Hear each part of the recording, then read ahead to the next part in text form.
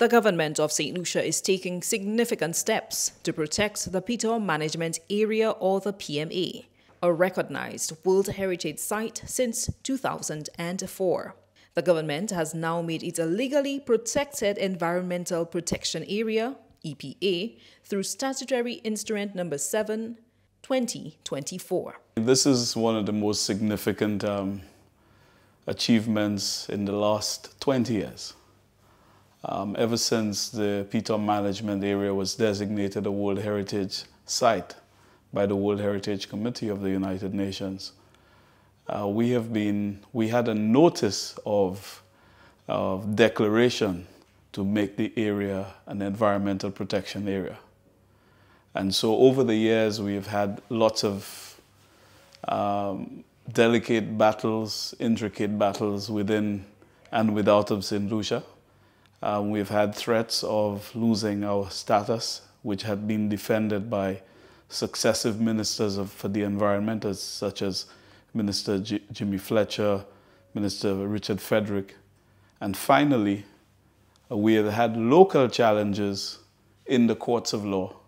And what the courts have said, that what we had there was not, we were not standing, we didn't have legal legs to stand on. So what this statutory instrument has done is to give us those legal legs to stand on in decision-making in protecting the patrimony of Saint Lucia.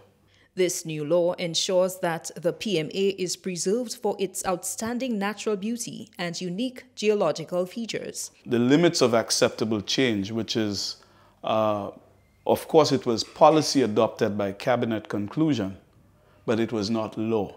So now we have adapted this limits of acceptable change and the Pitons Management Area report that was done by the another body, that this now we have put all of that and captured put in the specifications of what can and cannot happen within the area. That's essentially what it does.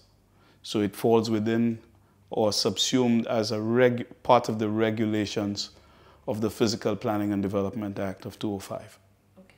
Yep. Concerns about development in the area prompted the government to conduct studies to manage and protect the PMA.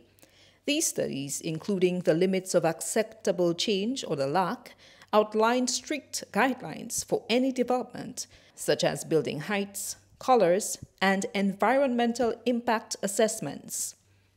And now the DCA and the other agencies, such as the Pitons Management Area Advisory Committee and the Department of Sustainable Development, we and all the other agencies in Lucia National Trust can better help to regulate the type of developments that take place within that area and to better control what happens within those spaces, because we need to preserve that not just for now, but for future generations.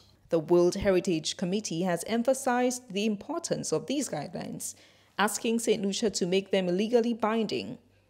The new law addresses these concerns, ensuring the PMA's preservation and compliance with international standards. The government is committed to working with all stakeholders to protect this valuable heritage site for future generations.